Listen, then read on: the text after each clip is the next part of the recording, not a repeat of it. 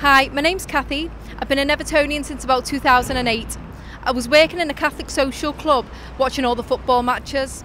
I come from a predominantly red family, so I wasn't my dad's favourite daughter after I told him I started going to the Everton matches. I first came to Goodison Park in 2010 to watch Everton versus Everton Chile.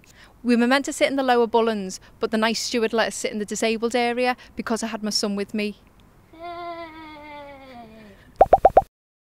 My most memorable game was the 20th of April 2014. It was Everton versus Man United, Moyes' last game. I was at a christening on that day because I couldn't get a ticket for the game.